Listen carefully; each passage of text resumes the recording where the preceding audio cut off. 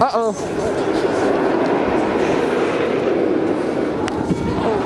Freeze just valleyed.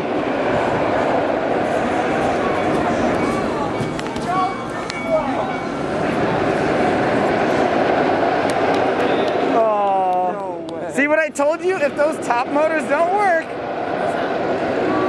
So what happens now? No way. That's the first time I've ever seen a coaster valley. Yeah.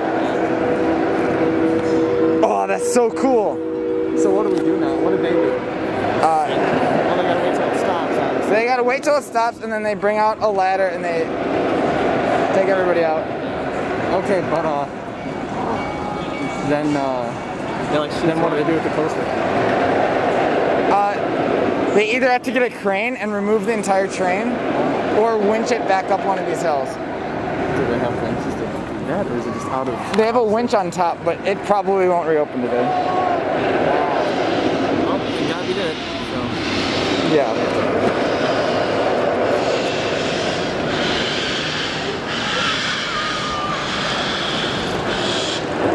Well, guess what? Freeze just valleyed.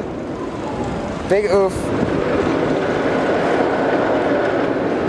It's kind of fun to watch. Yeah. Well, hopefully you guys liked your 3 rides. We did.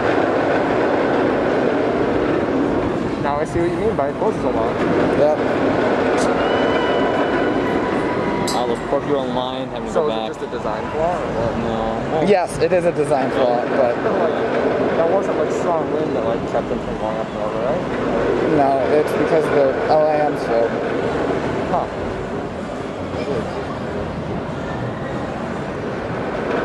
I mean, that'd be pretty fun to be on that coaster. But no, it wouldn't. You'd be stuck there for at least an hour. Well, but like, it's a fun story to tell, yeah.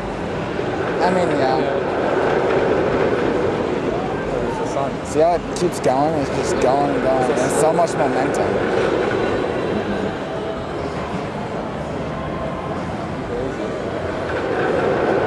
The Over Texas one actually has platforms there.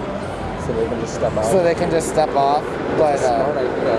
This one, not so much.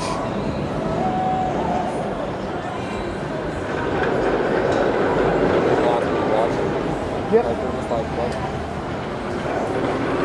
It's safe, like that's what it's meant to do. Yeah. But sucks.